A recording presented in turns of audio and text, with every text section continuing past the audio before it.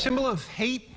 Well, when some people in Greece saw a noose hanging outside a house, they took their concerns to town leaders. This is a picture of the noose hanging from a house on Braddock Road. When residents complained about the noose last week, the town supervisor ordered a police investigation.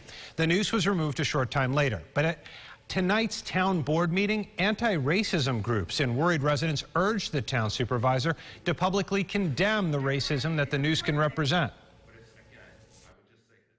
Citizens in Greece need to hear, and he needs to model a response to any kind of display of racism and symbols of hate. The noose is just historically the symbol of lynchings of black people, and there's no other interpretation of that as far as I'm concerned. In a statement to News 8 tonight, Town Supervisor Bill Rylick said this: "I do not tolerate nor condone any acts of violence or discrimination. The individual meant no ill intent." He indicated the noose had been there for 10 years. "I moved swiftly and had the situation taken care of." And Rylick adds that the person who hung the noose removed it immediately after being contacted by police.